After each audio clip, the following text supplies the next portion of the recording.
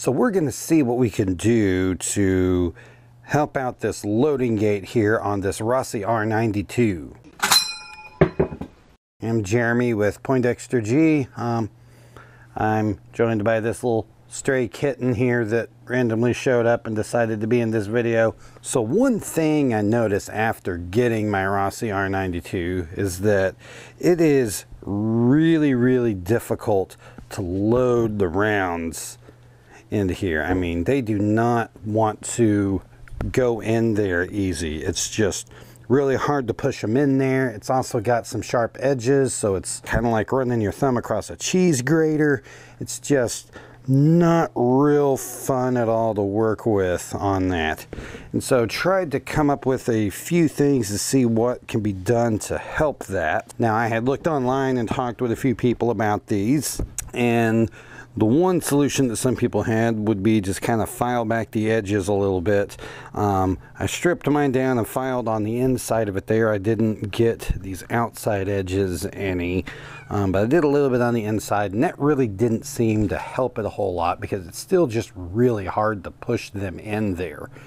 And that is where someone else had recommended modifying the magazine tube spring, and that is what I ended up trying.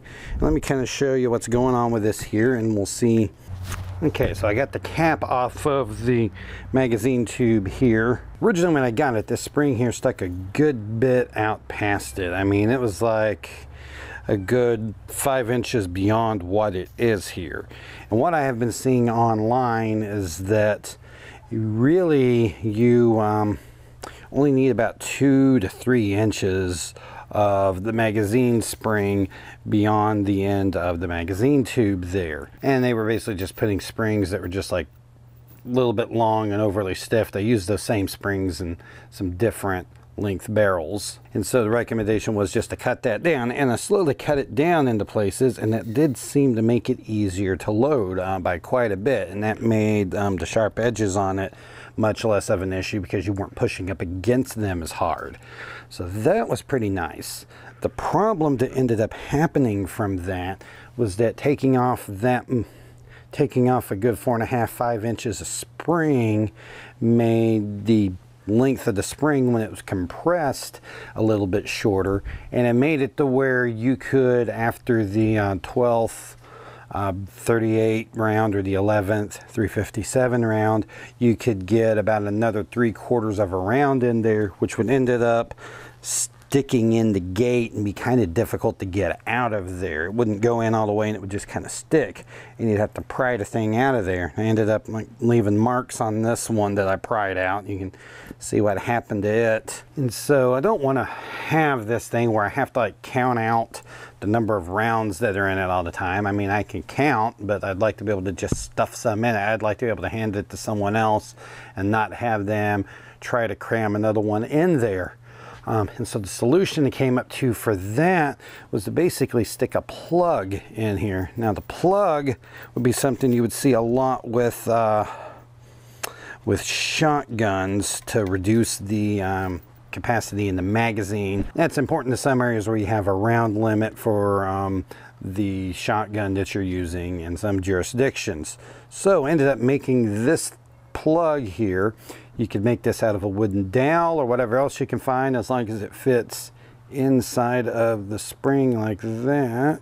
Now you're probably saying that's a lot longer than 3/4 of a round, and yeah, you've got to take a number of things into account. You've got to have, since this is inside the spring, it's got to have the entire length of the spring when it's compressed in it. You got to have that 3/4 of a round that you want to take off. And also, when we look carefully at the follower here, we'll see that the follower is hollow on the inside, and so you're going to have about that much of it there additional that goes inside the follower. This will actually, now that I've played around with the length on this a number of times, if it will actually load rounds properly there. I'm not going to fire any off here. I don't need to actually shoot it to test that. So what we'll do is we'll load it up here. We'll see if we can get the right number of rounds in it here, and then we're going to see if it will actually cycle them through with the spring shorter. I've got 12 38 specials right here. We'll see how this goes.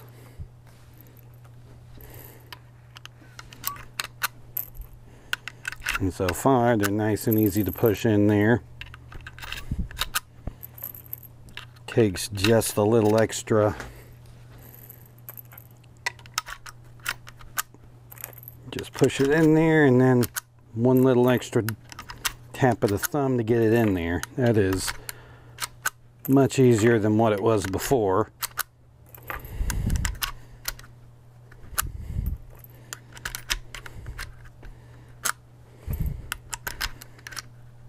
So we got 12 rounds in there. Now I'm going to take a 13th, which shouldn't fit, and it won't even start to go in there.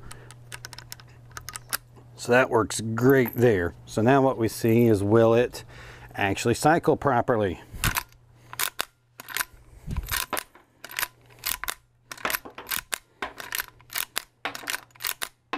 That seems to be working there. I'm going to put a little bit more force on it here now. We'll see what it does.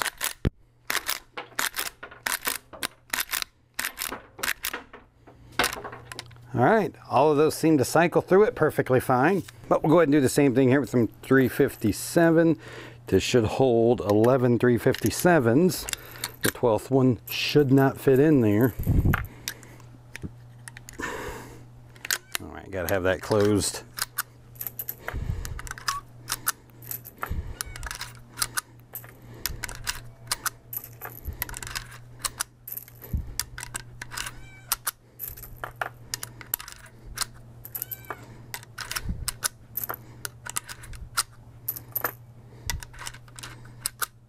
And the 12th one, once again, doesn't go now, so that's good. So once again, we'll see what we get here with this.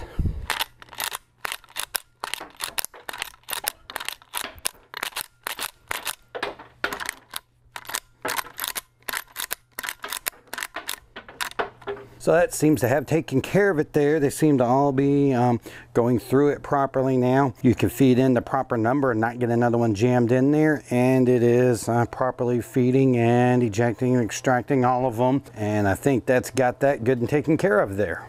If you found this video useful, be sure to give it a thumbs up and a like. You can go down into the comment section and leave any thoughts you have down there. And if you're interested, you can also subscribe to my channel and click the little bell notification to make sure that you catch all the videos that I post so you don't miss anything. I'm Jeremy with Poindexter G, and we'll see you next time.